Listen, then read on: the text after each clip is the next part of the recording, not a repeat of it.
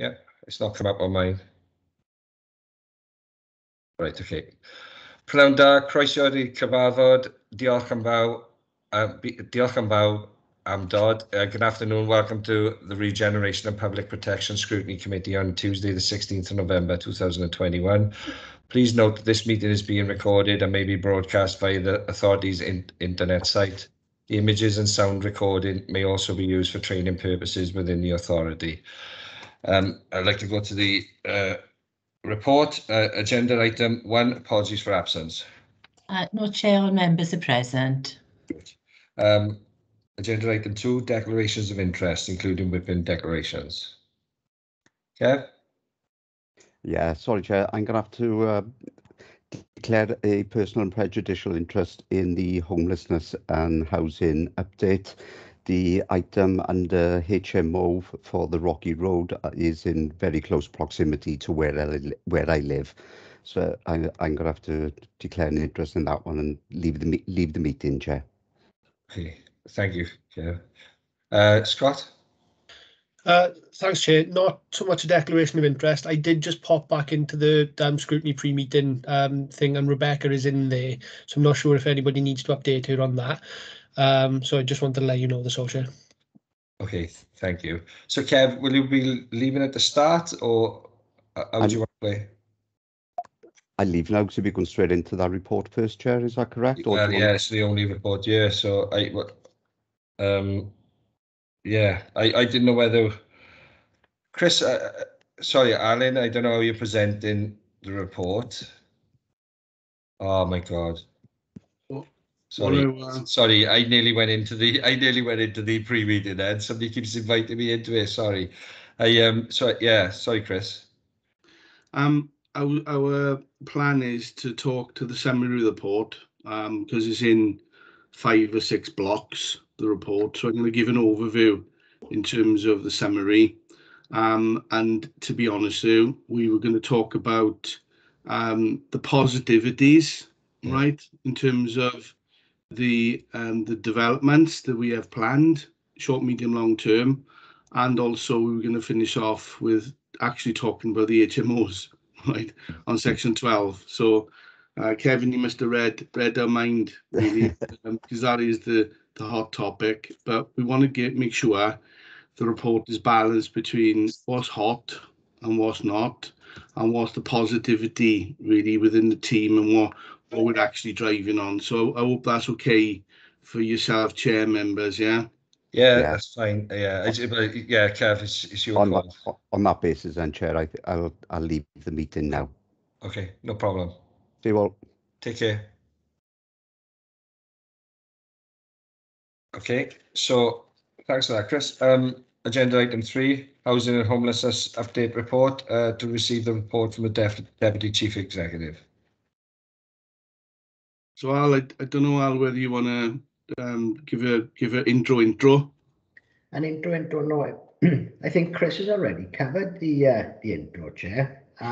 It's a case of we've had issues from a housing homelessness perspective, but the team have been working very hard with our regeneration department, with our partner RSLs, to look at solutions to these problems, to look at solutions to the additional statutory responsibilities, not just for short-term rehousing of this client group, but the commitment of the Welsh Government to move this client group on to secure social housing.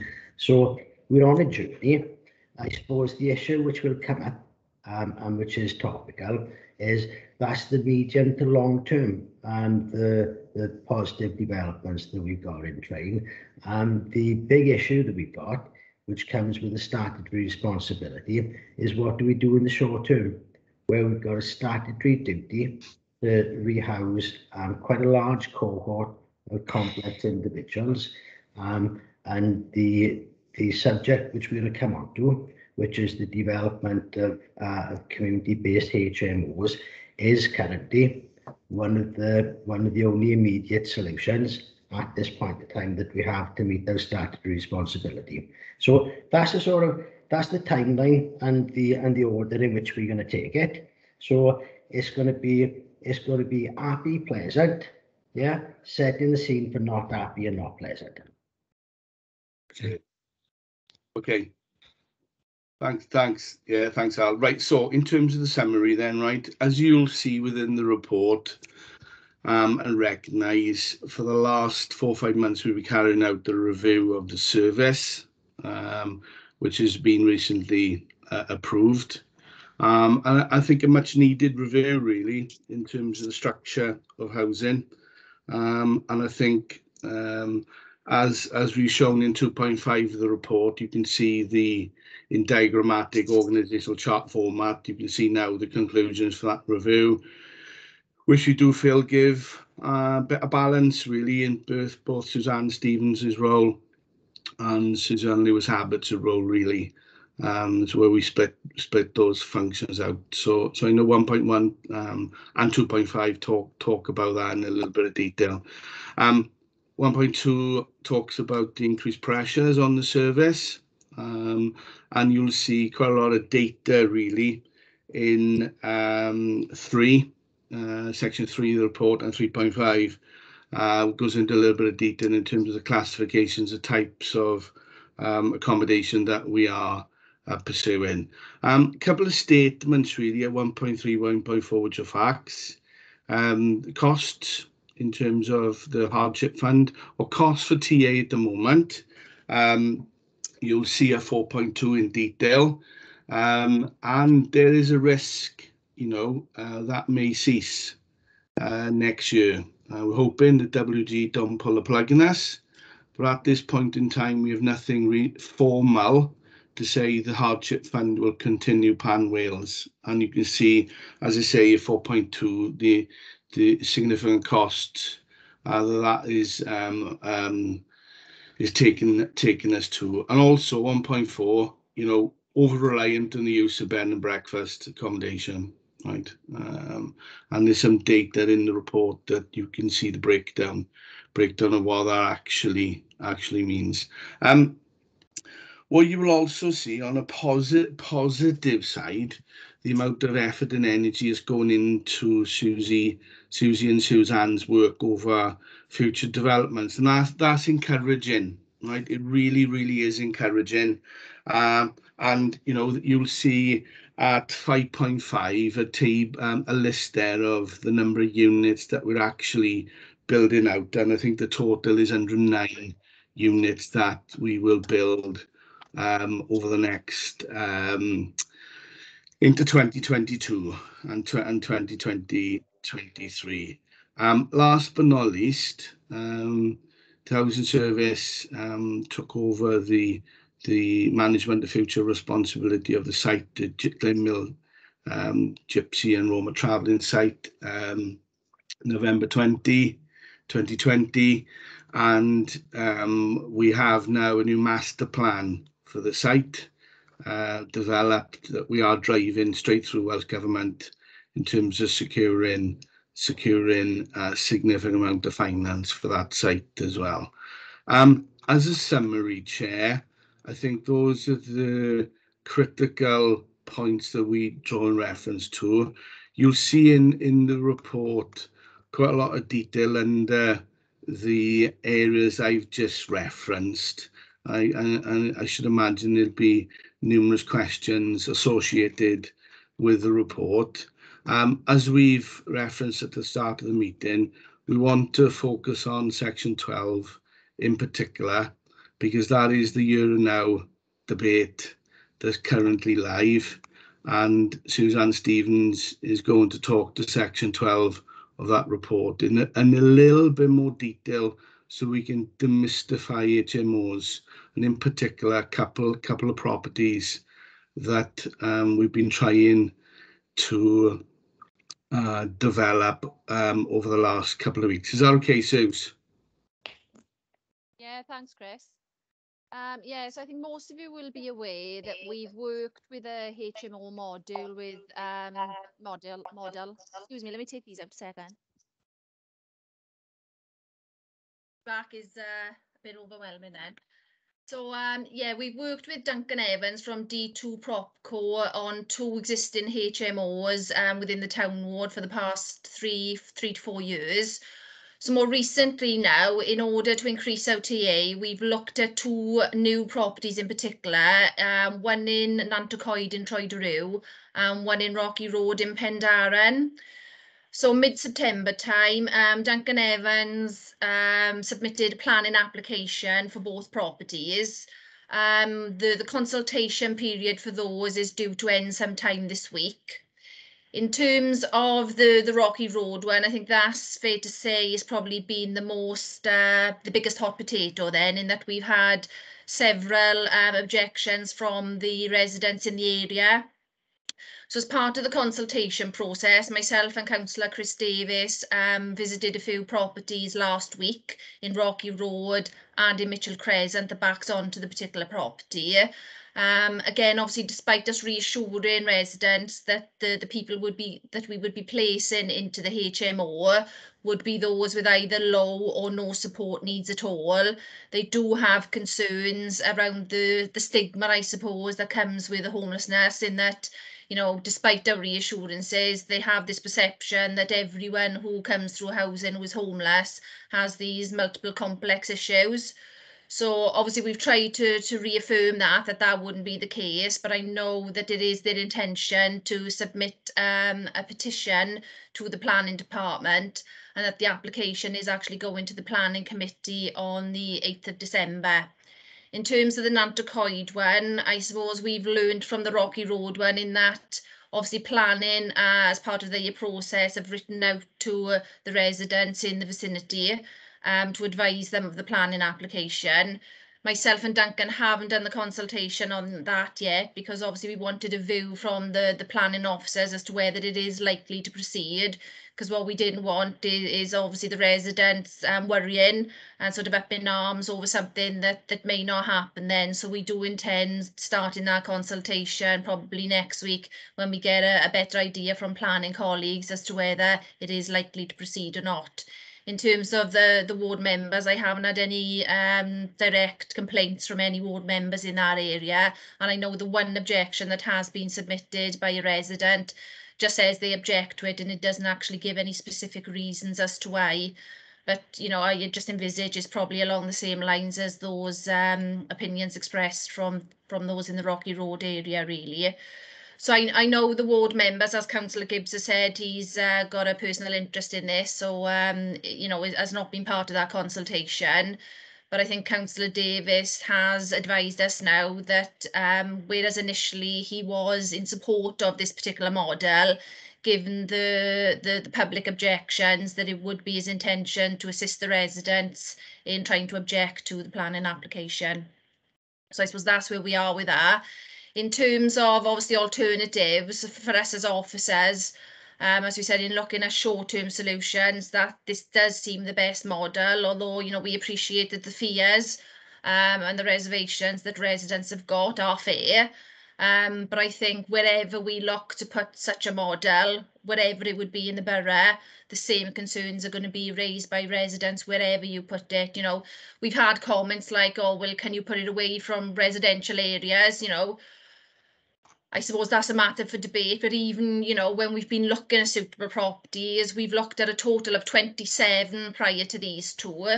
They've all been refused based on locality or, you know, unsuitability for whatever reason, or we've lost out on the properties because of the way the property market is at the moment, where, as you probably know, properties are being sold overnight. So, you know, it is really difficult, and ideally we would put it in a location where there was, you know, in an area where there were few sort of owner occupiers around it or whatever, but that's just really difficult in such a small borough with the market the way it is at the moment. I don't know whether anyone's got any more specific questions they want to ask me around that. Can I suggest, Chair, we just a few more comments on the report, and then you can scrutinise the report, guys. I think it's would that be okay, Chair? Just if I can just finish off our summary, yeah. Yeah. It's just, yeah. You did mention you demystified some of the rumours around the HMOs. I don't know if you cover that now. in terms, like, you know, we all see there's a need for it, but, you know, but don't really want to support our residents in our communities if they objecting to it. What can we tell them, what, you know, in support of the HMOs? You know, we've reassured them, as I said, that, you know, those that we would look to put in there would have either little or no support needs whatsoever. But as I said, the public perception, as soon as you use that hatred of homelessness, they see and perceive what, you know, the worst case scenario. So what they probably see maybe within the town centre with those with the most complex needs who do have significant substance misuse issues. And that's what they think are going there. I think it hasn't helped either that some information has been brought to the residents in terms of some of the historic issues that we've had at HMOs. Some of them were aware of an incident that happened in Plymouth Street. I'm not sure why, because that shouldn't have been in the public domain. So I think there's been a bit of maybe scaremongering by certain, whether the residents or whoever, but certainly the perception of it is incorrect. So, you know, we've reassured them, we've told them that the property has 24/7, you know, security, CCTV there. There's access to a member of staff from D2 24 hours a day. Duncan has offered them his own personal mobile number should there be any issues. And you know that we'll do as much consultation as they want, and if it does get planning consent, then we'll revisit them and sort of discuss a way forward then and work together on that. Okay, thank you. I guess it's, sorry, I haven't got into questions yet and talking, but I guess the issue is that there's private HMOs as well, and, you know, they may be causing issues, and it's not, you know, that doesn't reflect well on Duncan's, you know, plans then going forward. I think as well, you know, we've learned from that. Obviously, from our perspective, we know we've got to manage the mix well. And perhaps, you know, when we started the HMO, it was a new model for us. And admittedly, you know, there were one of two things that did go wrong, but I think we've learned from that as well. And in fairness, I think some of the complaints that we've seen, particularly with the one up in Tyne, in fairness, hasn't been down to the HMO. The people might just be passing the property and a stumbling, shall we say, and there's that automatic assumption that it's a drunk person or somebody under the influence coming from that property, and in many instances, you know, it's not. There's also property next door to the one in Tyne where there's a lot of fly tipping in the back, and again, when you pass it quickly, it does look like it's coming from the HMO, but it's not. And obviously I've advised environmental health colleagues on that to see if there's anything they can do in terms of that, because it is an empty property. So I think some of the public perceptions are a little bit unfair, if I'm honest. Okay, thank you. Chris? Yeah, so the table at 12.3 of the report gives a little bit of a breakdown in terms of the 27 properties to date, right? So it's been hard work, guys. We haven't got one over the finishing line, right? I know we got one or two in town ward, but that is the state of play, and the data tells us, right, due to varying circumstances, that we are struggling with this part of our strategy, right? We really are, and we want to be honest with you. That's what scrutiny's for, isn't it? Right? Is it going to get any easier? I doubt it. Right? I doubt it. And I think we have to be mindful of officer time associated with this part of the strategy, right? Because it does take a lot of officer time to identify the property, go through the process, reach out, check out, you know, and sometimes on that journey, properties is getting sold quite quickly, right? So we just wanted to draw reference to that part of the report, right? And we need to take stock on that part of our strategy moving forward, because it is becoming counterproductive, we feel, to the community, right? Because on one side of it, yeah, if we can get suitable properties for our clients, brilliant. But if that's causing disharmony in the community, then it's becoming counterproductive, isn't it? So we really need to take stock of that bit. The other part of the report, just to finish off, is just trying to be positive about the subject matter more really, and it's the 109 properties that we draw on reference to on 5.5 of the report. So these are planned properties in situ that's part of our 5.5. Let me just scroll to that part of the report, guys. Yeah, 5.5.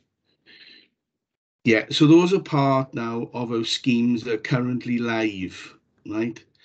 So what we are looking at, right, is, you know, developing a series of schemes with our strategic partners in 9 areas, predominantly in the north of Merthyr.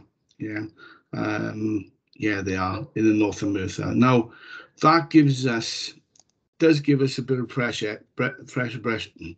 breath of fresh air, to be honest with you. It does, because we've got to see light at the end of the tunnel on this, definitely, right? And those 109 properties within budget, hopefully, will be able to start to breathe coming out to 2022. Now, will those 109 properties accommodate, right, the people in temporary accommodation? Some might, but don't think for a minute we're going to flip the numbers you see in one of the tables on page 4 into those properties, because it's not going to work like that, right? And for reference, the numbers you see at 4 in temporary accommodation, that was a picture of the 29th of October. We've got an extra cohort on top of that now, so numbers are going north, right, in temporary accommodation. So we are going to carry out a kind of a matching exercise in terms of clients and how many of those clients are going to actually transpire into the 109 homes, right? There's not going to be anywhere near a perfect match. Now, as we documented in the report, properties we are exploring are places like Lisvane and Marsh House. Now, those particular properties, Marsh House in particular, we are hoping that they will absorb some of the temporary accommodation people, in particular, that are in B&Bs. So that's our thinking. That's our thinking at the moment. And as I say, we've gone into a little bit of detail on these notions in the report. I don't think there's anything else I'd like to delve into. I don't know whether Suzanne or Susie or Alan have got anything to contribute to what we spoke about. We're happy to answer any questions or receive any comments. Yeah, perhaps before Kev comes in, as the portfolio member, it goes back to some of the comments that I made at the start of this. Obviously, we've got these additional statutory obligations which have been placed on all local authorities in Wales. It started at the beginning of COVID, and obviously we now accommodate anyone who presents as homeless. Yeah, and we've all seen these numbers increase and increase. Probably the complexity of the problem, as Susie was discussing with myself and Chris the end of last week, is getting a bit different now. We're starting to see families, more than single people, starting to present, which gives us an even bigger headache in actually the diversity of temporary accommodation into permanent accommodation that we're actually looking at. A lot of these additional presentations are coming from the fact that the ban on evictions by private rented landlords, that's now finished. Plus, a lot of landlords with the property market being very, very buoyant, they're cashing in their money and selling it. So you've got unintentional evictions actually happening. Now, we've got plans. We've got late, medium to long-term plans, but you can't just conjure accommodation out of the air. Our problem, which is my problem, because I have a statutory responsibility to report to yourselves as members, is that the only short-term solution that we have is the one that we put forward, which unfortunately has proved very unpopular and is not working, and it's basically wasting our time. And that is private sector HMOs using partner organisations. So I got a report to Scrutiny that at this point in time, this authority is not meeting its statutory responsibility in relation to the two changes for the existing housing regulations. Obviously, we're going to have to look at an alternative because the plan we got in place isn't working. We're looking at almost a supported hostel type model in the right places, but again, that's not going to happen overnight. You know, these type of schemes, they're revenue hungry, and obviously they also take some time. So that's where we find ourselves at the moment, and that's why we were really keen on having this discussion in Scrutiny, because it's a dilemma. It's a dilemma for us as officers. It's a dilemma for the community, and it's a very, very real dilemma for this council. Thanks, Alan. Before we go to questions, Kevin, do you want to come in? Yeah, I just want to raise a couple of points. One of a historical perspective. Not long after I was first elected, I got involved with Duncan from D2. He's a good guy. He's genuine, but it's a bit of a vocation with him in relation to this work. But I first went to see one of his properties down in Newport, which was dealing with asylum seekers. Now, there was a criteria for the property. I think asylum seekers as well, and this is just my belief, maybe are not as problematic as some of the homeless. And I met quite a few of them. They were in their rooms there. It was in a high turnover rental area. It was generally a Pine End. It was nowhere near any schools.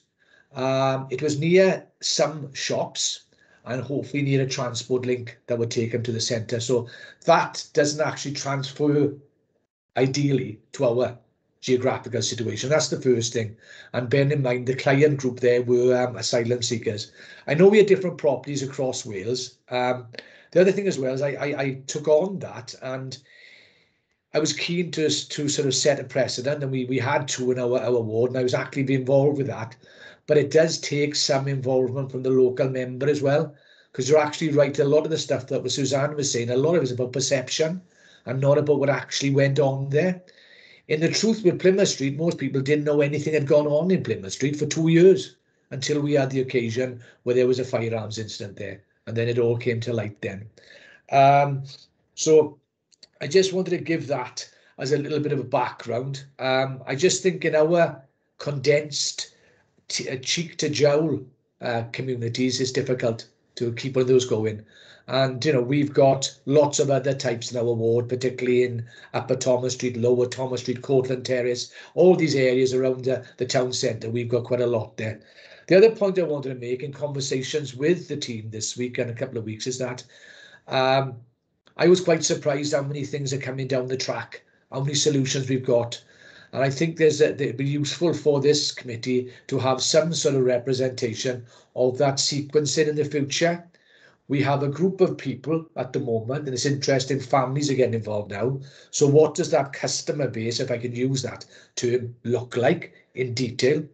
What are the solutions, the options that we've got? And these are increasing because there's a massive amount of work going on, and maybe some sequencing, timelining of when these come on tap.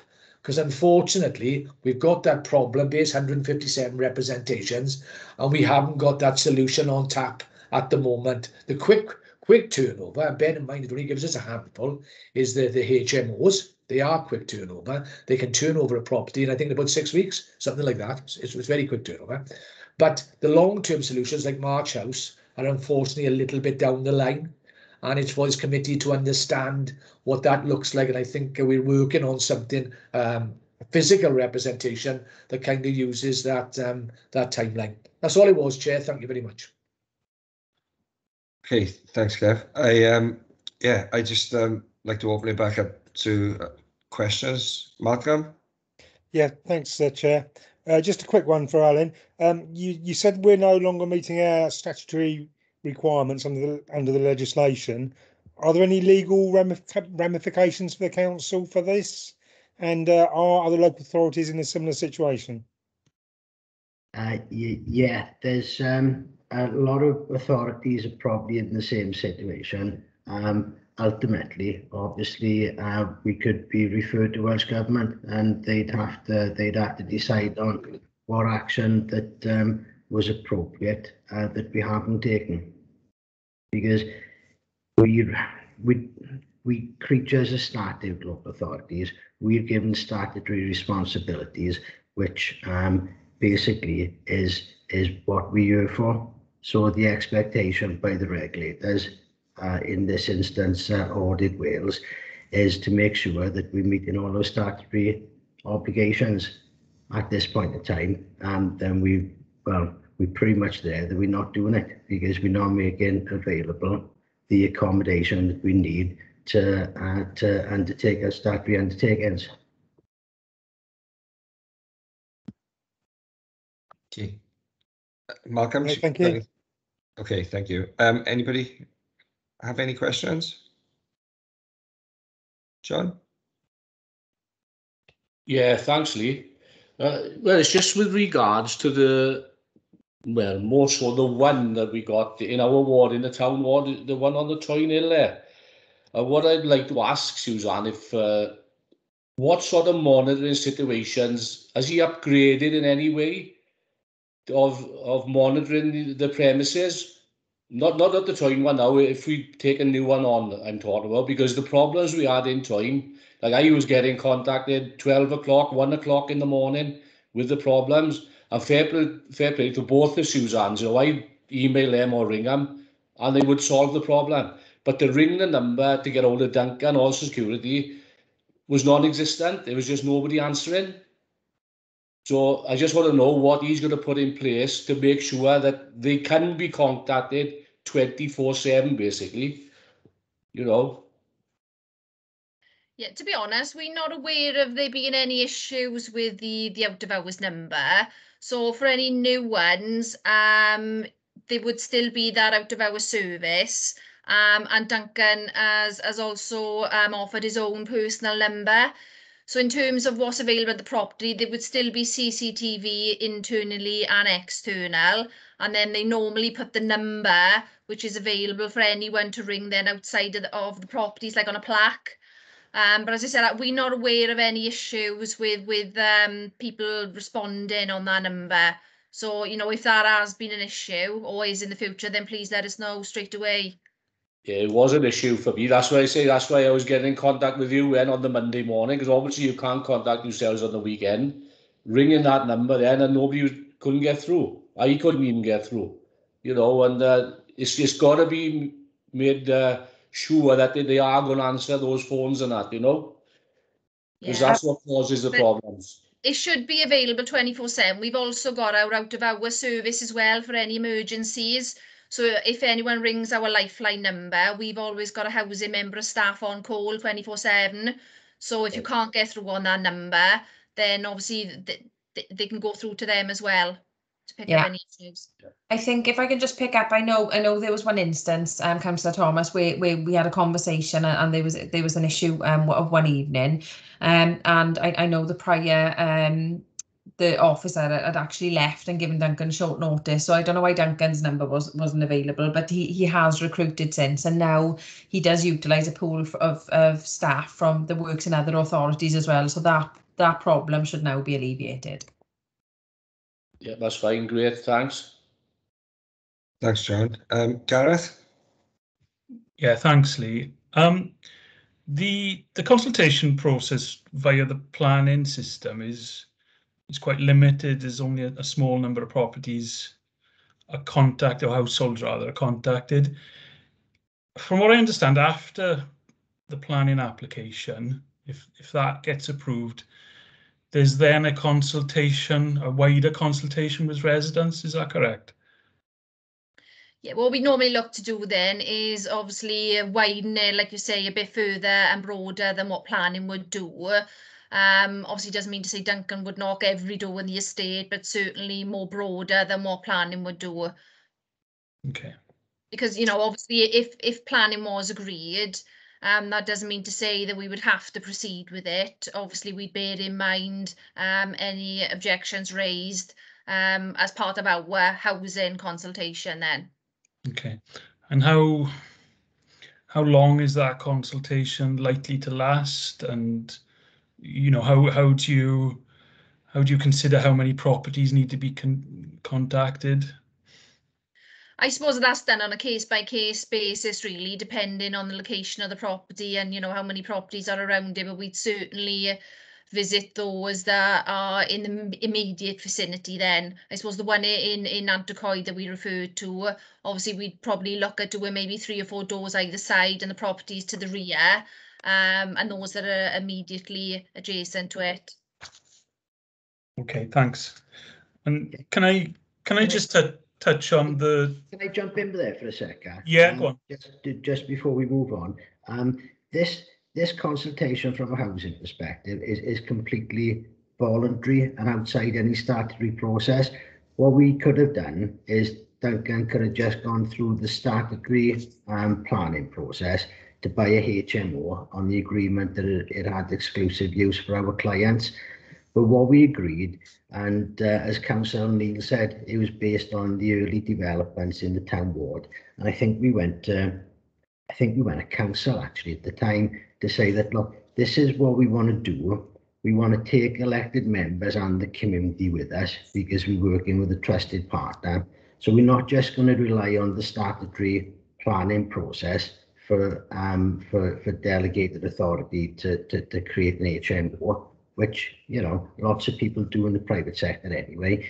We're going to go over and above.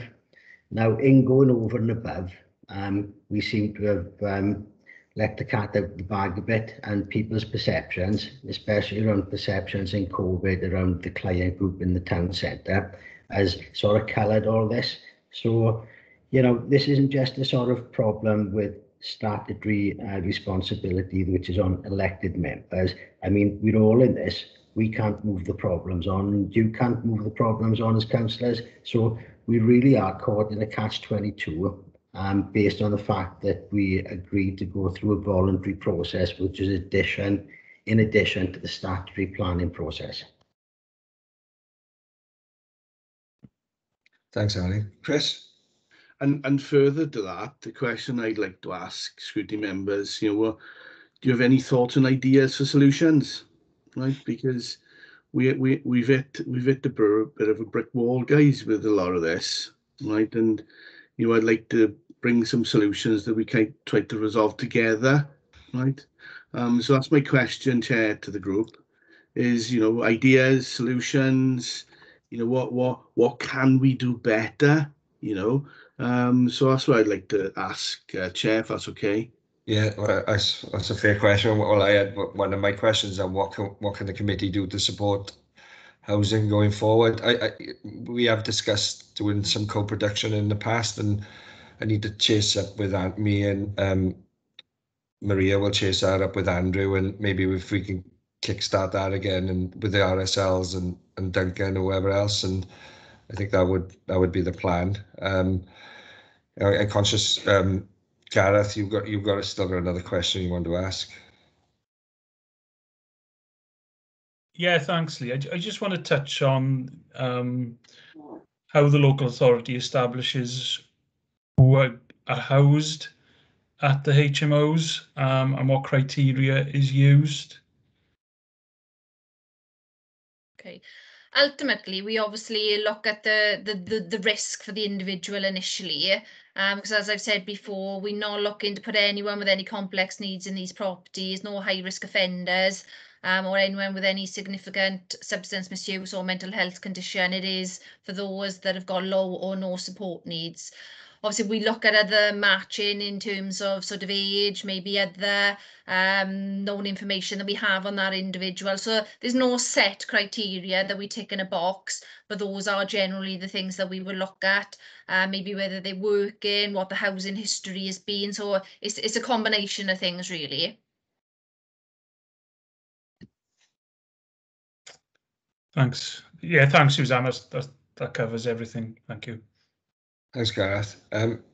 Malcolm, you had your hand up, but Yeah, that Gareth's covered it there. Thank you very much. All right, no problem. In terms of private HMOs, do we know how many there are out there in Merthyr?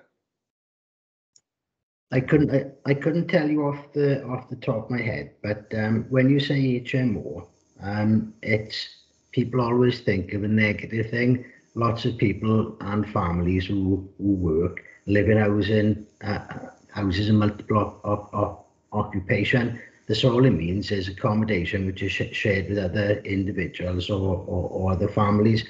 And obviously, with affordability over the last couple of years, it's quite an attractive model. We've worked with some private businesses who've created some very attractive property, which are classed as HMOs because of the multiple occupation of a building. But it's quite common. It's surprising, Councillor Lewis. Yeah, it was me asked the question, but I let you off. Sorry. Yeah, only that there was one in my ward recently that and they had to apply for planning, so I thought that it would be something that would have to go through planning and just not be a house with families within there. Going on what Chris said earlier, maybe doing some comms around what an HMO is and and all of these things that Suzanne just said of what we're likely to put. I know it goes out when we find a property and consult with the local community, but maybe prior to that, this is what an HMO is. This is where we are with the housing. These are the issues we have, and across Merthyr, and maybe do some positive comms on what a HMO looks like. Just an idea. Hilary? Yes, I was going to say, I don't know whether my question's a bit of a niche question, and I really appreciate that this is a weighty report in terms of need, complexity, detail, impact on staff. I just wanted to flag essential workers such as healthcare professionals, and I don't know whether this falls under any of the statutory duties, but I'm aware there's limited provision on hospital sites. That isn't always suitable, particularly for families. And I note paragraph 13.4 refers to the private rental market, 3-bed homes, and an affordability issue. Well, clearly for employed healthcare professionals, that affordability issue isn't an issue. The issue is availability, supply and demand, etc. I recognise this is an issue across Wales, but actually it may impact on the ability of individuals to take up roles or stay in our area. So I just wondered, does the health board and work with the local authority, the local authority work with the health board on this? Or what could the committee comment on that, on provision for essential workers? It's an ongoing discussion with the health board because on several occasions we've discussed with the health board about additional accommodation for Prince Charles Hospital, as an example. Obviously, they've got their own residential provision up there, but normally a lot of the health workers actually use private rented accommodation or HMOs, especially relevant, not so much now, but especially relevant for overseas staff were new to the area. So it is very topical, Hilary, and something which is a constant consideration and a constant discussion between ourselves and the Cwmtach Morgannwg Health Board. Okay, thank you. Yeah, that's great to know you're in touch with them. Like obviously there's lots of flats within Prince Charles. I know some of them did get turned into offices a few years ago, so I don't know if they have the full capacity as they once would have. But it's good to know that you're in touch with them. Has anybody else got questions? I've got one. Oh well, I've got multiple, but is around. Chris, on page 12, you said about the 109 houses, I think it was accommodation. It says the following schemes are currently live in our main programme. What does live mean, and where are we with these developments?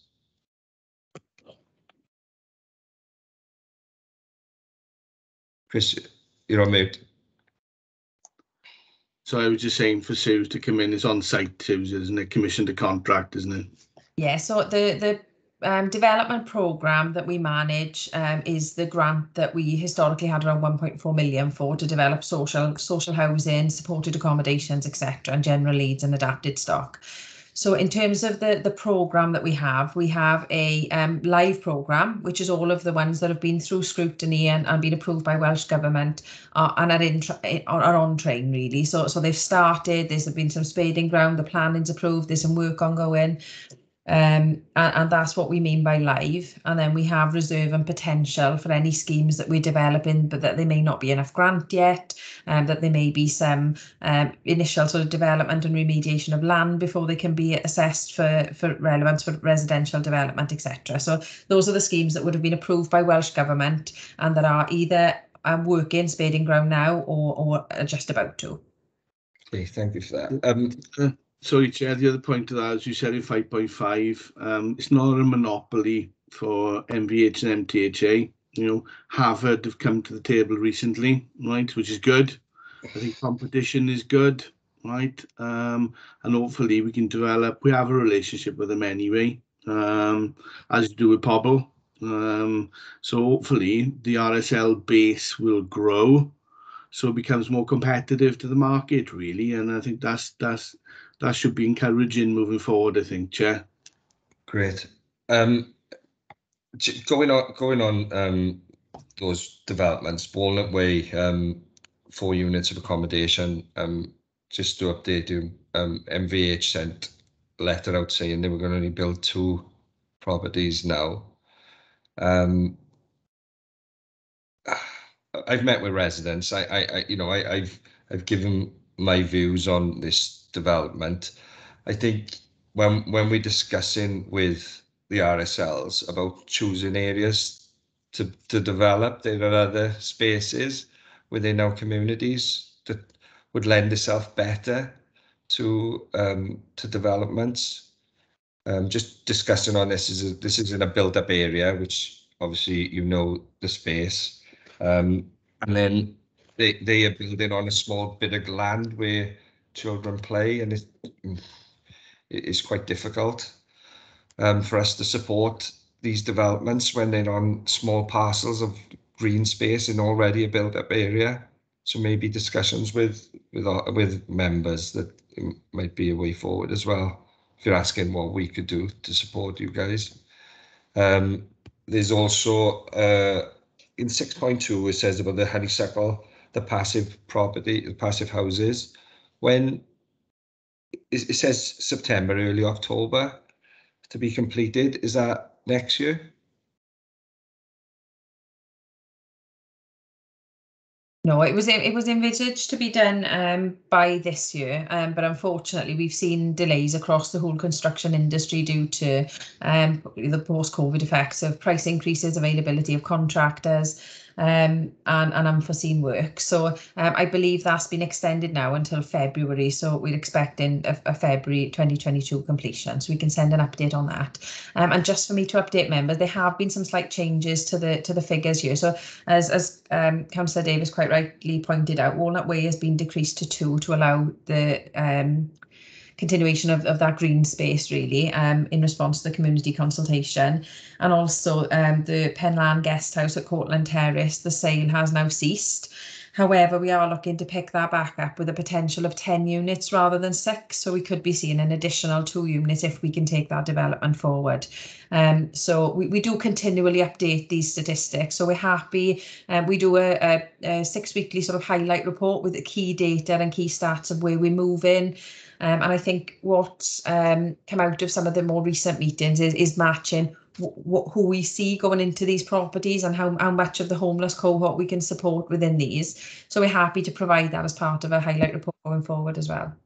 Well, I got a little bit of an update from Merthyr Valley's homes earlier regarding the passive homes, and it just said that they're waiting for the SAB, the drainage, and they'll, hopefully start before the end of the financial year, and that's just a start. So that's like quite a significant delay, I guess, before they'll complete. Once they start, I guess they don't take long to put in situ, but yeah. Okay, anybody else got any questions? I have a couple more, bear with me.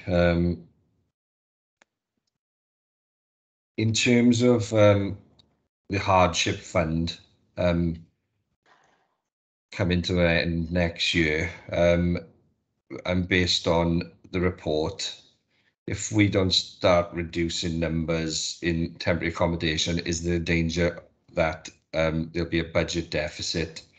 And obviously, it's been discussed earlier, meeting our statutory duties.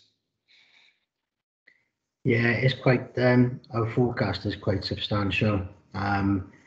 Without the hardship fund, the way it's currently going, then probably we'd be overspent on this current budget between, I'd probably say 2.2 and 2.8 million. I did draw lots of crying faces in different places in the report, but yeah, that's a significant deficit. You know, it says Welsh Government advised that this funding will end. Is there any discussions to see if it will continue? Yeah, the jury's out at the moment. It was uncertain whether or not it would continue to April. It looks like that's the case. I think Susie and Chris can confirm that. The big fear we've got is if we have a good settlement, Welsh Government will say, well, there you are, you've got a good settlement. The money for the homelessness temporary accommodation provisions in your settlement. In which case, it's another way you're saying you're going to pay for it. Yeah, I'm guessing, you know, the period between Christmas and end of the financial year is a good time for funding. You know, fingers crossed that that'll be a period where they'll say, right, okay, here's some surplus that we got to cover that. In discussions we've had previously around homelessness, I think it's in 4.8, it says 12 individuals may be currently homeless. Is that the correct figure? It says 8 individuals were unable to accommodate in temporary accommodation due to them having exhausted all options available, and a further 4 who have lost a placement and are waiting for alternative temporary accommodation. Are they rough sleepers? Yeah, some of them are rough sleepers, although they're not verified, and some are known to be living with other individuals and sofa surfing. The number is slightly lower now because we have been successful in getting one back into hostel accommodation. But, you know, that is the number that, as you say, have been offered temporary accommodation, but have lost it generally through behaviour, and literally we can't accommodate them anymore. Okay. Thanks, Susan. Going back to 4.3, everybody in, you know, Welsh Government doesn't recognise homeless shelters. Am I reading that right? Yeah. Yeah, it's still the view that we're not to entertain any form of shared facility accommodation, including any night shelter or floor space. Okay, so what happens if somebody wants to be a rough sleeper? It is going to be very challenging this winter, because as we've already stated, B&B is at capacity, and basically we are going to have to rely on the goodwill of the proprietors, giving them a second chance, or looking at additional B&B out of borough. But I know other local authorities are approaching us for exactly the same reason. So realistically, that's probably not going to be an option. So, you know, it is a high risk that we're not going to be able to offer any accommodation if our cold weather plan is triggered. Okay, but say an individual wants to remain rough sleeping, you know, the minister is saying everybody in, but like, you know, there may be certain individuals that like that lifestyle. You know, how do we report on that? And I suppose this is the challenge. We do fortnightly report the figures to Welsh Government, so they will be aware of those that we have rough sleeping. But similarly, you know, those that we've got in B&B at the moment, Welsh Government are obviously promoting a rapid rehousing model going forward. But I think, you know, there needs to be some sort of understanding that not all of our homeless cohort actually want accommodation, as difficult as it is for us to understand that. I think, you know, if we were just to offer a B&B room for many on a long-term basis, many would be happy with that going forward. So, you know, it's not a one size fits all. Okay, thank you. I got a, you know, concerns around, you know, the B&Bs. You've got an agreement until the end of March. Come then, they want to go back to their model. But what do we do? That's probably a bit of an answers on a postcard, I think, really. As we've said, you know, we have paid for a lot of the B&B up to the end of March. That's not all, though, not the ones that are out to borough, because obviously we need permission from the housing department in those localities to place there anyway. But certainly, you know, there's no contract in place, so it is a realistic possibility that come sort of 1st of April, they could turn around and say, you know, we want our rooms back.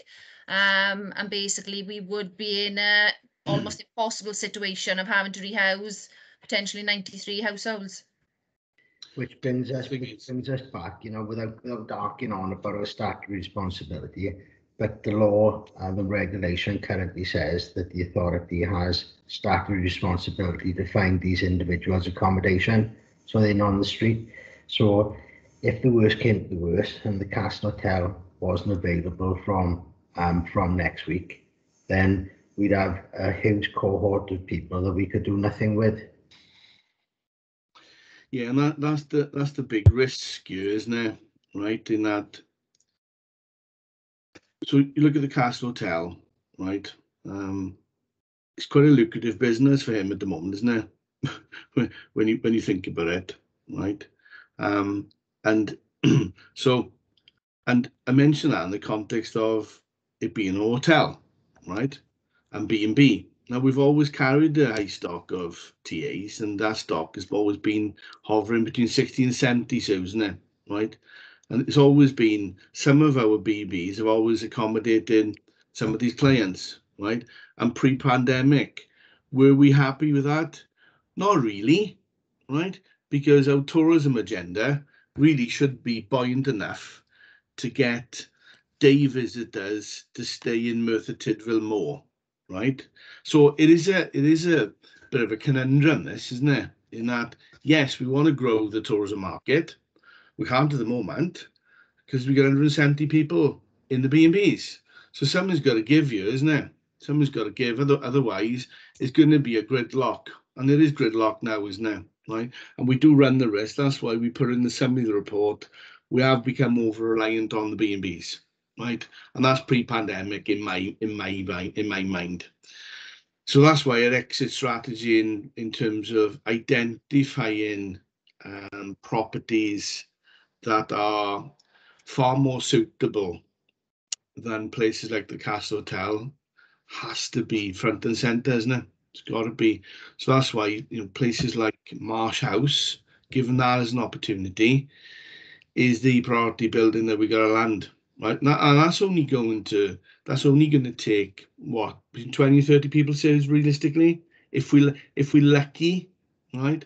So it's still okay. It's a dent in the 170, but we're a million miles away, guys, and we being realistic. So that's why we need this diversity of accommodation. Yeah. And the only reason that we pursued this private HMO with the trusted provider was to give us that diversity.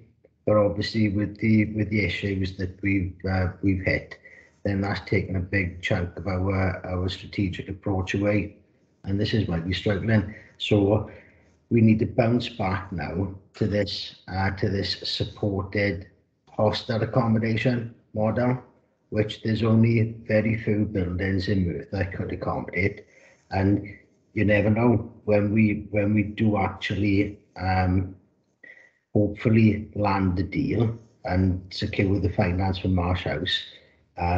Obviously that's not going to go down very well, in the local community.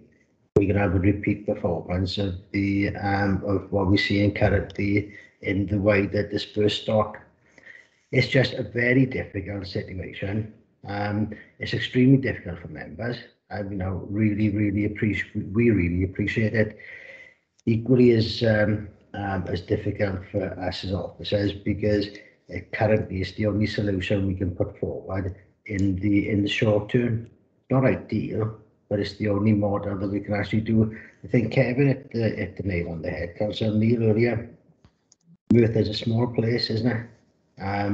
Everyone knows what's happening. Everyone knows what's going on to a certain extent, and no, you were constituents, and probably lots of individuals in the community don't want one of these facilities for whatever reason in their street. Yeah, agreed. You're speaking with the community over the neighbourhood learning centre was evident, and the feelings, and that's taken some talking to, and even though it's really positive, I still got to listen to the community members and how they feel as well. So, Andrew. Evening, afternoon, guys. So I've just got two quick questions. First of all, for point referring to 9.1 and 9.5 about the neighbourhood learning centres you just mentioned there, Lee. So it's fantastic that they've been awarded with £750,000 for funding for these blocks for 5 accommodate 16 to 24. From a young people's perspective, that's actually some really good news to hear, that for these pupils which are leaving sometimes secondary school, maybe these pupils might be NEET pupils as well, we're not too sure. That's really good to hear. But I'm just asking the question of, is there any update on the £200,000 over budget, which is a 9.5? Is there any information we've got on that? Yeah, I can pick that up. So the original cost plan was around £742,000 pre-pandemic construction costs. So with some additional looking at the works required and some additional work to landscape and really make sure that we invest in the surroundings of the building, so we're investing in the wider community, the budget has gone up by 221,000 now to 963,000.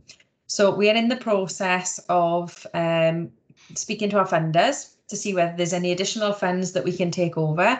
We've had to actually move the whole scheme from this financial year to a little bit this financial year and the majority into next year. So I'm drafting a letter after this meeting today to provide an update with an ask that if there's any additional funding, we would like to apply and be supported by any slippage funding. And we've also, thankfully, through Alan and conversations with Steve, we have some underwritten funds from core capital money should that not happen. So the scheme will happen, and the likelihood is we'll attract some further integrated capital funding. But it is underwritten by our core capital, so the project will continue. Fantastic, thank you, Suzanne. Thanks, Andrew. One question. I think me and you, Chris, have maybe discussed this about the Lou Macari module in Stoke. Is that something that potentially, no, Ali's shaking his head, no, we'd ever look at? Welsh government probably wouldn't go with it, Lee. Okay. It seems to be, what I've seen there, it works really, really well. Everybody's got their own postcode and address and everything. Yeah, I just looking at options as well, and looking at models that happen outside of maybe Wales and what they do in other areas. Yeah, Chris might want to elaborate on this, but our last conversation is it probably wouldn't be a run out with WG. No, and I think I've been in some regional meetings where I think models, it wasn't a Lou Macari model, it was similar, where they used industrial space really in terms of pods within, and you know, I think Lou Macari's done really, really well around that. I happen to think that because of his profile, right, he's been able to attract, you know, significant funding, and his personality and his linkages, and everybody wanted to be part of it. There's been very little appetite regionally to mirror that type of model, and very tepid from WG, to be honest. Would it work? Would it work in Merthyr? We got some reasonable size industrial units. I'm just trying to think. No, there was very little appetite for it, and without the funding to convert, I think from WG it just wouldn't work, guys. You'd have Suzanne then doing the same consultation on industrial estate, only with that total sectors on. Businesses, yeah, and I think that's a fair point, isn't it? In terms of businesses are quite protective of their own small patches on key industrial sites throughout the county borough. And I guess, you know, we run into all sorts of problems then, really. Okay, thank you. My last questions is just around Kim Mill and the traveller site there. All positives from there? Yeah, are they everybody engaging? Yeah, in terms of the site itself, we're looking at a capital programme now with Welsh Government for a phase 2 to do some work around the infrastructure and a full refurb of the 24 plots. So we're in the process of setting up a presentation with Capita, who are designing that for us, with Welsh Government over the next coming weeks. And I believe we've submitted an application or about to any time now for that funding, which is looking at anywhere in the region of £500,000 to £750,000 thereabouts. In terms of the site itself, from phase 1 funding, we've done a bit of work up there in terms of putting new shutters on the community centre. We've put new hookups on each plot. We've also installed dual water and electric prepayment meters to all the plots. That has come to as a shock to some residents, because whereas previously the council were invoicing them for their water, now it's on a prepayment basis. So obviously they are having to actually meet the cost of that, which as I say, it's come a bit of a shock, particularly now that the weather's getting a bit colder. But all in all, it is working well. I don't think we've got any vacancies now on the site, and everything's going good, touch wood. Great, thank you. Just out of interest, do they pay like council tax? How does it, rent? How does it work? They pay. We charge them for the plot, which is covered in many cases by housing benefit. They also pay for the caravans themselves then for the plot. And they do pay council tax. Obviously, if they're eligible for council tax reduction, which many are, then they wouldn't actually pay it, but they are liable generally. Okay, great, thank you. Chair, once we foolproof the master plan at the future scrutiny in 2022 now, I guess perhaps we can share the details of the site plan. We have an aspiration to make it the best site in Wales. That's Lily Bramley's aspiration. Whether the budget from Welsh Government affords us to do that, but the master plan is in phases, and I think total cost of 2.5 million. So I think we've gone from responding to opportunities from Welsh Government in piecemeal to develop a master plan that's in phases, right? And that's the difference, I think, really, that we're trying to instill in Welsh Government like that. So we'll have a plan on the shelf that we'll be able to draw down components of, feeding it directly into Welsh Government. So it'll take a couple of years, right? Without a doubt. Because I think I think what were we told, Sue? I think the budget pan Wales is only just over 3 million, right, for these sites. So we've got to be realistic in terms of our quota for Merthyr. They've asked us to come in for a bid of £500,000, so we're a fifth of the way there, right? And we'll keep chipping away at our strategy on developing the site out. But the plans look really encouraging. Well, I wouldn't mind a visit if they, if they'll accept me to go up. But maybe they can be part of the CRF project going forward as well. So, okay. Any Malcolm? Yeah, just to follow on from that, Lee. How engaged are the residents with the council? Are they fully on board with the master plan? Suze? We haven't done any formal consultation with them at the moment because the site coordinator is on sick leave at the moment. But I think there's been minimal consultation in terms of the development of the actual utility blocks, but further consultation will be done with them in due course. And obviously it's great news for them because they're quite looking forward to having the refurbs done. Yeah, and I think a lot of the ideas, Malcolm, are born out of their desires, right? So utility blocks, community centre. Lily's got some exciting plans for community engagement. There's a middle part of the land that there's a play component for young people going to go in there. So a lot of the foundations that have been born out of the master plan have actually come from residents.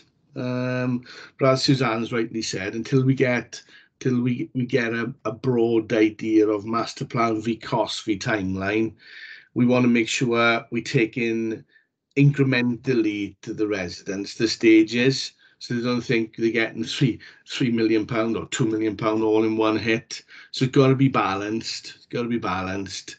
Otherwise, we'll be setting theirs running. No, that's good to hear. It sounds really exciting plans you got for the site. I didn't know they had a community centre, so that's interesting to hear as well. Yeah, if I can just, this has sort of gone under the radar because it's work in progress, but when the housing team and Chris actually took over the management of the site, and we brought the lease back into the local authority, I mean, it's been totally transformed. Obviously through COVID, we haven't been able to tell the story, Lee and Malcolm, but it really is quite a remarkable story of transformation. I think it's somewhere I might retire to, the sound of it, plans for it. I have it's just one question. Is there chance of development further, more than 24 plots there, or is that like that's capacity? I think from what we know of that site, it's pretty tight to 24, right? It is tight. I drive past it all the time. I've just never been into it, so it will be interesting to go in. I'll speak to Lily. Is it Lily that's off at the moment? Yeah. I'll speak to her. Yes. If you want to contact me, Chris, we can arrange to go up there. That's no problem. We are also due to do another Gypsy Traveller accommodation assessment by the end of February as well, which will identify any additional need for that community. Great. Yeah. To complete the story, we have a site warden. His name is Will Delaney. He's a real character, right? As you can imagine, salt of the earth, really good guy.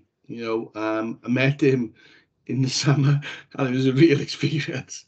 It really, really was. Right, so I'm sure members, Lee, if you want to go up there, it's a real experience. And to be honest, I really enjoyed it because, like most members, you tend to fly past there, and you think, oh, what's that? And I remember Al meeting the previous owner a long. You knew I was going to mention that, Al.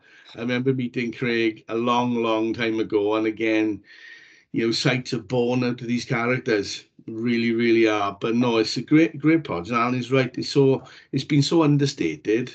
I think it's been one of those projects come on the radar pretty quickly. When you get funding, you can do lots of things, really, can't you? And the site warrants it without the shadow of a doubt, really.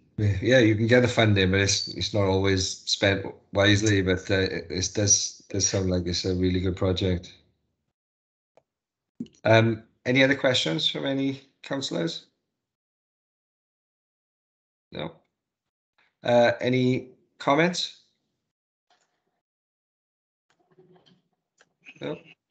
I just like to thank you for this excellent report. It's very honest. And I like that, Chris, that you asked what we could do, and I think if we really need to move on, maybe do some co-production and getting everybody together, and try and getting the public in and speaking to everybody, and talking to them about the pressures that the local authority are under, and coming up with ideas of how we can help to solve these issues. Me and Maria will catch up with Andrew regarding that, and maybe we can do that in the next few months, and maybe bring a report towards the end of maybe March or April. Does that sound okay? Yeah, if in early January you want to sit down and flesh out or scope out, co-production workshop, whether we want to just change the scrutiny format, and we pick a wicked issue and we walk you through, and we demystify more of this agenda, right, or pockets of it, and we explore potential solutions. I think we'd welcome that, and just break it up a little bit, and perhaps by doing that, I think we'll demystify the subjects a little bit more, really, and perhaps, you never know, ideas might be a little bit more free flowing, Chair. That's the plan. Malcolm? Yeah, I was just going to say, I feel for officers on this. You are between a rock and a hard place on this. There aren't going to be any easy solutions, but yeah, it would be good if perhaps we could get together and come to some ideas. I was going to mention like the Lumikari project, but obviously that's a non-starter. But perhaps we can all get down together and come up with some ideas on it. Alan? Yeah, perhaps, Chair, we might want to have another report based on the financial implications once we know more from Welsh Government, which will probably be in about January, based on the settlement and further information about the hardship fund. And perhaps we can have a discussion outside this meeting about that, because it might need to be a joint committee discussion. Okay, yeah, happy for that. Kev?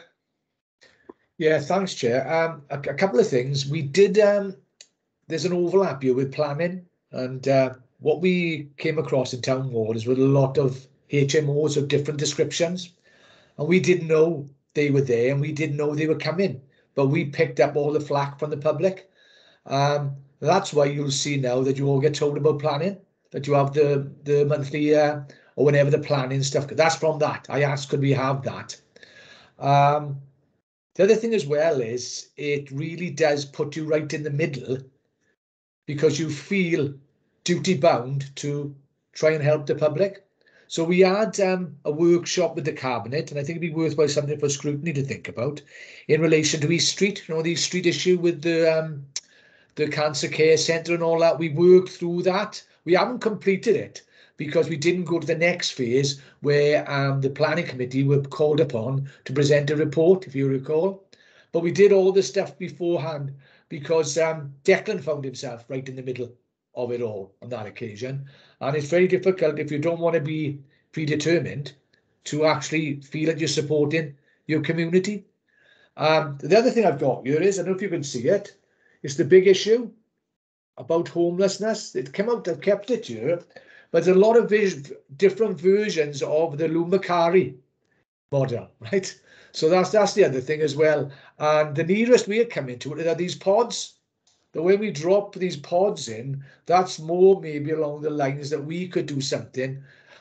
It won't have the numbers, but it's giving ownership and giving a stable base to some of our, well, I don't know if they're difficult customers, but they're homeless anyway, So I just want to bring that to the table. Thanks, Chair. Thanks, Kev. Yeah, no, the passive houses are great. They just seem to be a very expensive option.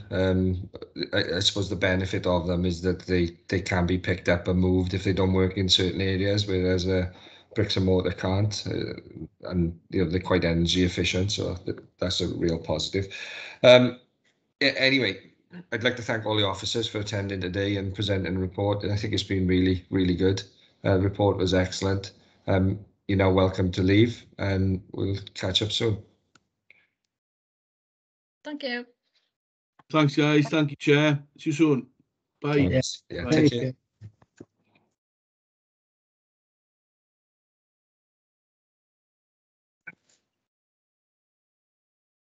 Right, who's left? So moving on to agenda item 4, community work program 2021-22. Maria, you mentioned that there may be another report. For the life of me, I can't remember what it was. That may need to be brought. We've had a request from Paul Lewis, Head of Protection and Safety Services, asking whether a report could be brought before the committee in March of this year to look at the prevent and protect requirements which the council has to respond to. At the moment, there's one item on the work programme. So just checking to see whether committee members are comfortable. There are statutory requirements linked to this work, just to make you aware of that. But just to confirm, if the committee are comfortable with me adding that report to the work programme. It's fine with me. Everybody else okay? Yeah. Yeah, go with me, Chair. Yeah, fine. Thank you. Maria, like I know we touched on it just now. I think if we can touch base maybe next week about the co-production stuff.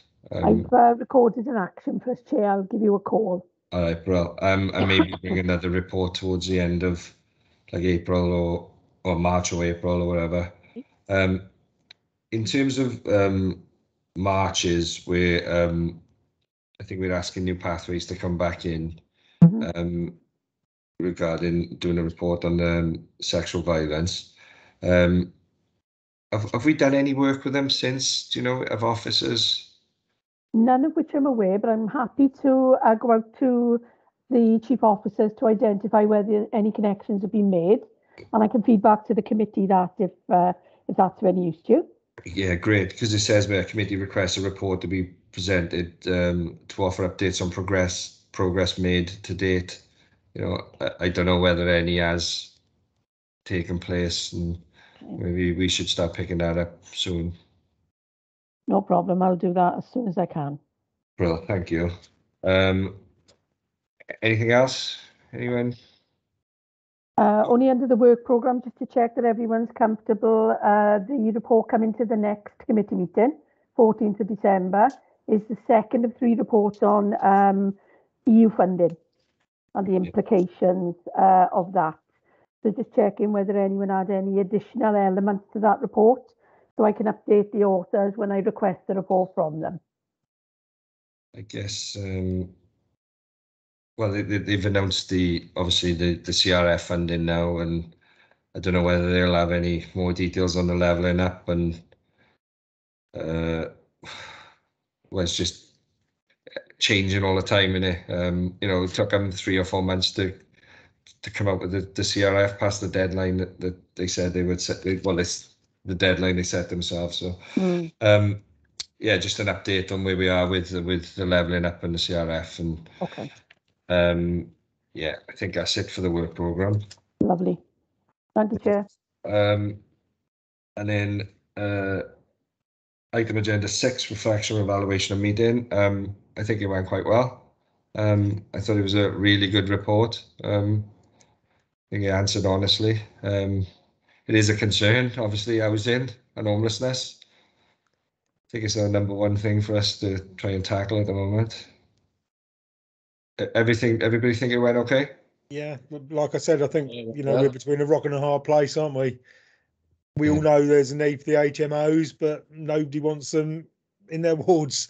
So how we square that circle, I don't know, but perhaps we can get together and come up with some other ideas. Yeah, I think, yeah, like you said, Mark, I think we all are, we're all in between a rock and a hard place. I mean, because, like, you know, we know there's a need, and then we got to listen to our community members at the same time. So it is really difficult. Hilary?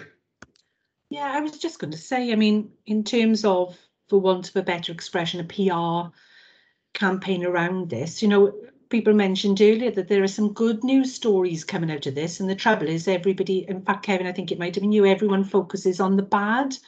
I'm just wondering if they're, without invading on people's privacy, because you have volunteers to do it. You know, I wonder, is there a way around it to promote how well this is for individuals who are in these housing solutions? You know, it might just be a way to promote the positive.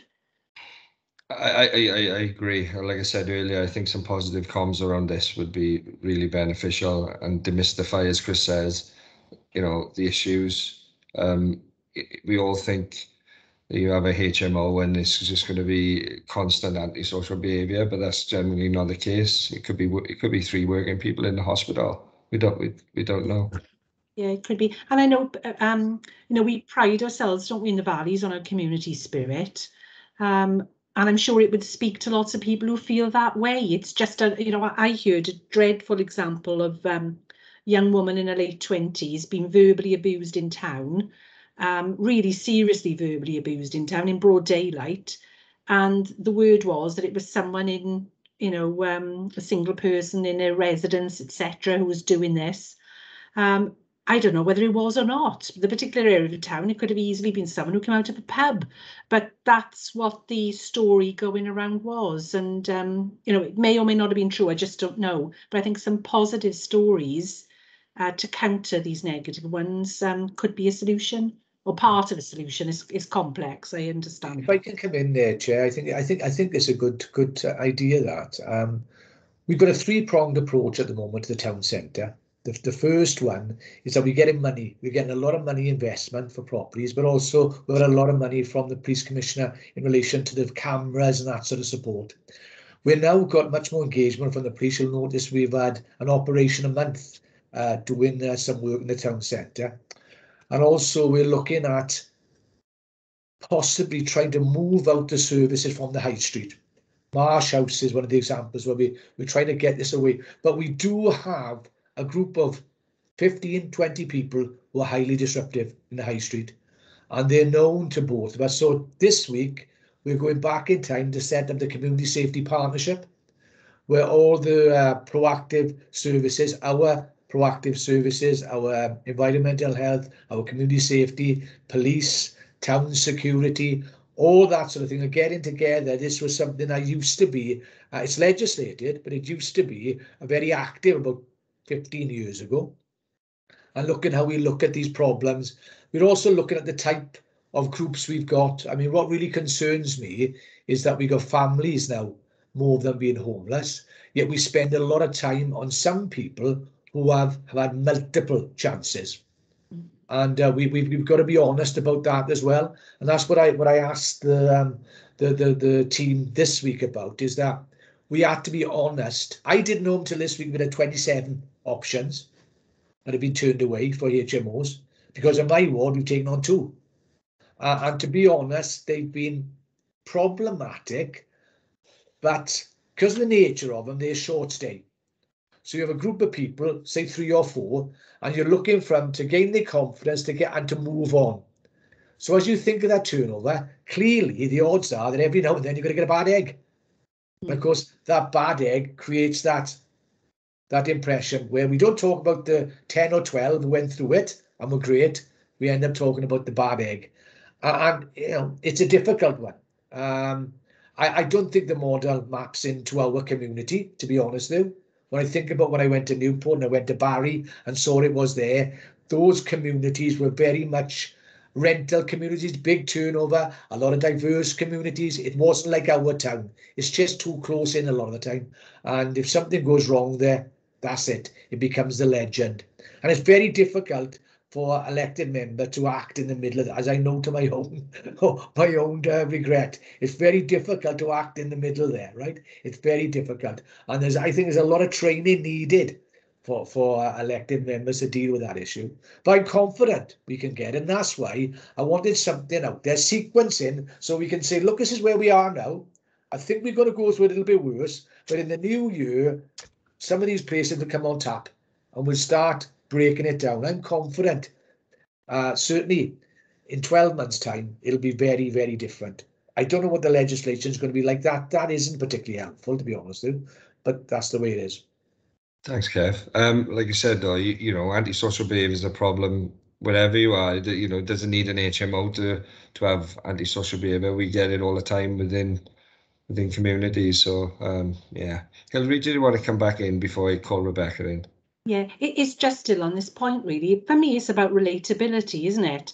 So these success stories, someone as a grandmother could relate to. That could be my grandson. Look at the success he's made of his life. That could be my granddaughter. That could be my niece. It's that relatability. That's that empathy you want to get with people rather than walls up. Yeah. And you know, I think in Merthyr we're not very good. Sorry, this is a very general statement, at portraying the positive and the positive role models that we've got. You know, I can name numerous young people in Merthyr who've made a real success of their lives, but we don't seem to, I don't know what it is, we don't seem to always focus on that. And this is a really good opportunity to accentuate the positive and appeal to people that way. You know, that relatability is just so key to it, I would suggest. Yeah, I agree. And that's where we were going. That's the point we were trying to make with the neighbourhood learning centre. You know, I'm a father, 3 children, and you know, if something happened to me and my wife, and there was something like that there available for them, you know, great. I want them supported, and I want them looked after properly, and you know, providing a really good start in life. So it's people, when they see lots, you know, supported living, they think, oh my God, what's going to come here now? And you know, it is difficult. And I you know, if it happened in my community, it might be a challenge for me, but you know, it is needed. Rebecca? Yeah, hi, thank you. Just on this point, so following on from what Hilary's saying, I agree totally about kind of like the positive PR needed. I was just wondering, with those who are classified as homeless, is there any behavioural assessment made to determine the suitability for the various types of housing solutions? So if they have a behavioural assessment, then they are deemed suitable to go into this type of accommodation. And if they have this type of behaviour assessment, they go into that type. Does that happen at all? Yes. Yeah. I can't. Kev, you might be able to talk a bit more than that. Yeah. It obviously, looking from the negative out, if someone comes in with mental health issues and it's on record from, you know, that would, and also if someone has a substance issues, those sort of things are all taken into account. Now, some of it would be on their actual record somewhere. Obviously, if there's a police record, yeah, but those things all come into what they're looking to do is match the housing need with that particular individual's needs. And we're all talking about the disruptive antisocial behaviour individual who may have a substance issue, but there's also those ones who need a certain environment. If they have a mental health issues, that's a lot more, how can I say, supportive, a wraparound service. Yeah, it's a difficult one to match, and it isn't helped by the fact that we've got it's clearly there's a number of people presenting who don't really need housing. They've chosen not to sleep on someone's sofa, and they've chosen to be in the Castle Hotel, and actually they quite like it. They quite like that life. It's very comfortable for them. And in fact, we've got a number of people presenting saying, we want to go to the Castle Hotel. I mean, it's got to make you smile, haven't it? You know, but that's where we are. How it seems a bit bizarre that people are able to establish that they want to stay in a hotel. It seems really odd that they have that luxury option. Yeah. Dare I say it? Yeah. Well, the option isn't seen as a luxury option. The option is that where we've got the spaces, that's where we're able to house. Yeah. You know, for those who like to spend their time in Cleveland Street in a number of public houses, for those who are happy to be fed in the morning and turfed out and then go back, it's a really good solution to what they're left with. I mean, I say they sort of designate the hotel, but actually that's normally the place where we got capacity. I think we've increased our capacity by another 10 rooms there. I think they could come in the future that will take over the whole hotel, and it's a very viable business proposition for the owner.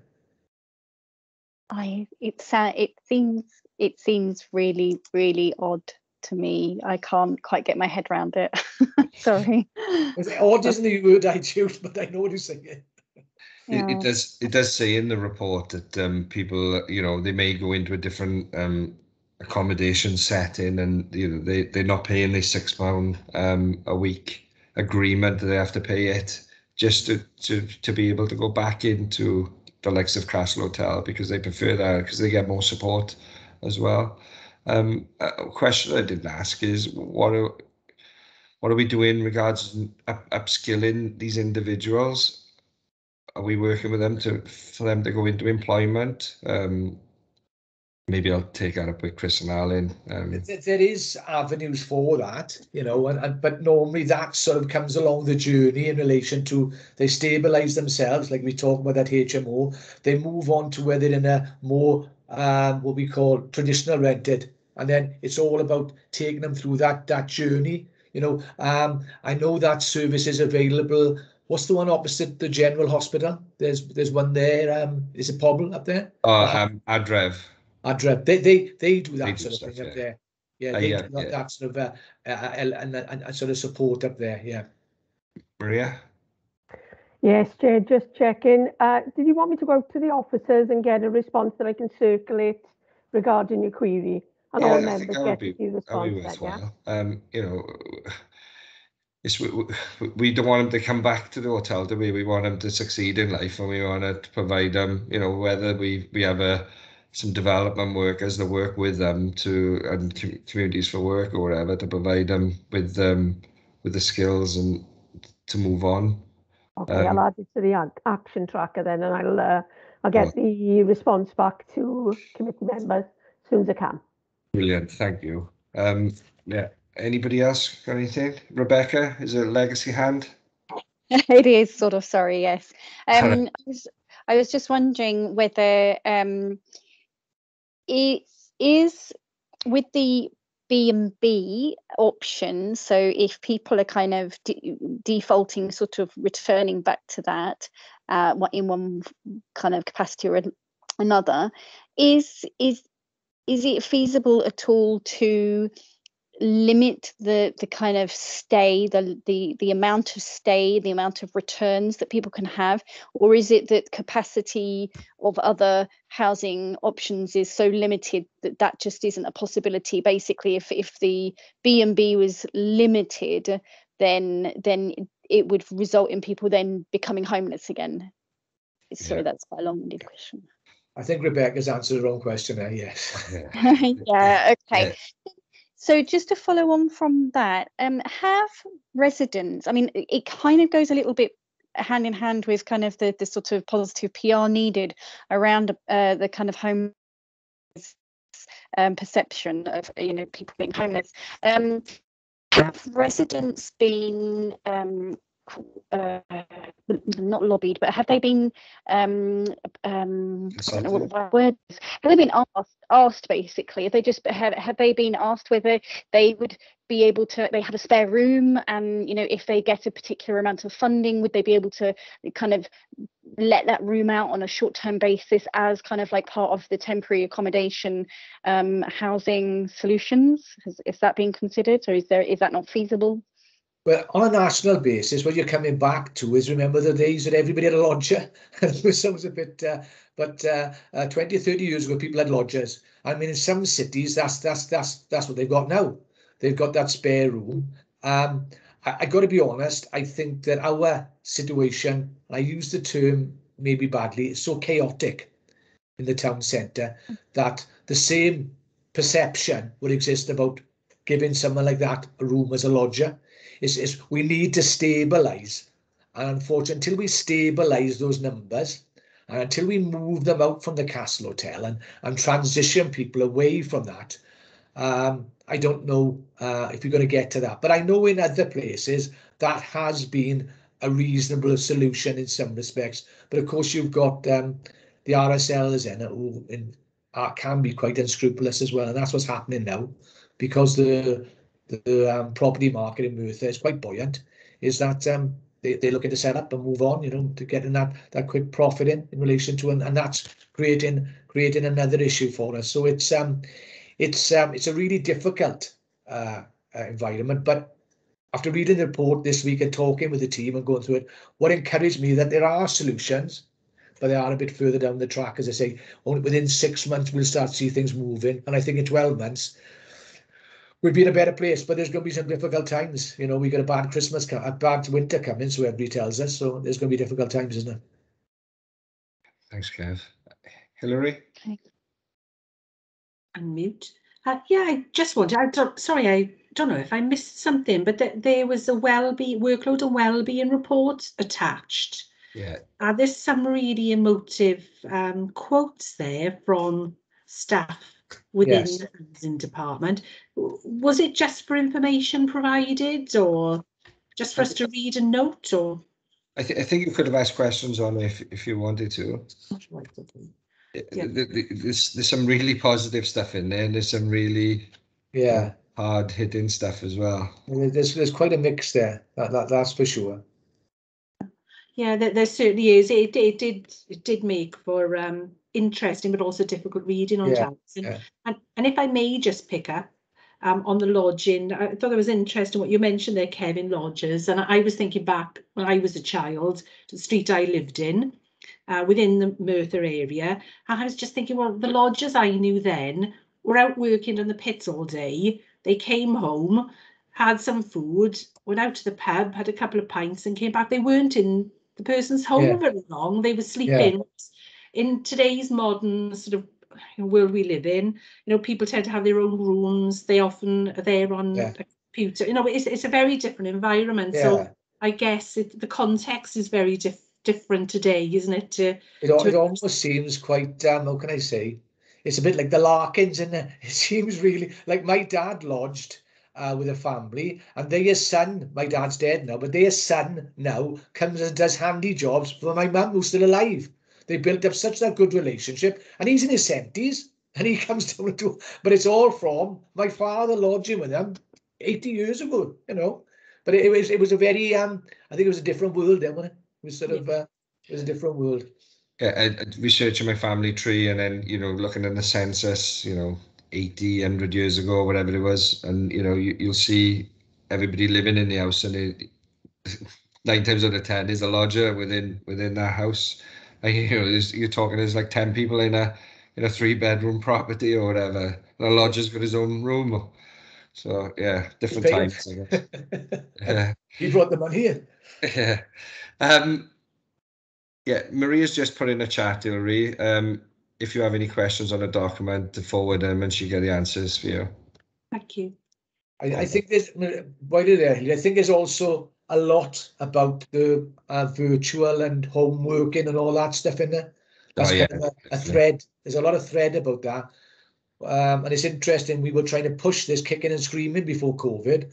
Now it's all come along. I think there's some great benefits, but then also you do miss that personal contact, I think, and that getting together, that's what humans are like, So there's a lot of interesting stuff in there and that as well, I thought, Yeah, I agree. I've done both. I didn't go into work for over a year, year and a half, and it did affect me, and it's affected everybody in different ways. I like that interaction with people and engaging with people. There's some positives and there's some negatives out there. It's having a balance between the two, I think. But you want to say I didn't. Sir? You want to say I didn't. I had 7 months of it. Yeah, it wasn't great. It was like it was spending time. At the start of it, I thought I was going to be the best school teacher in the world. It was like I think it was about 5 days before I realised that I would never want to do teaching ever again. So so all right. Well, I think that's it. Thank you everyone for coming. Thank you very much. Great. Item agenda 7, any other business? I don't have any. Take care everyone, and I'll see you in 4 weeks, I guess.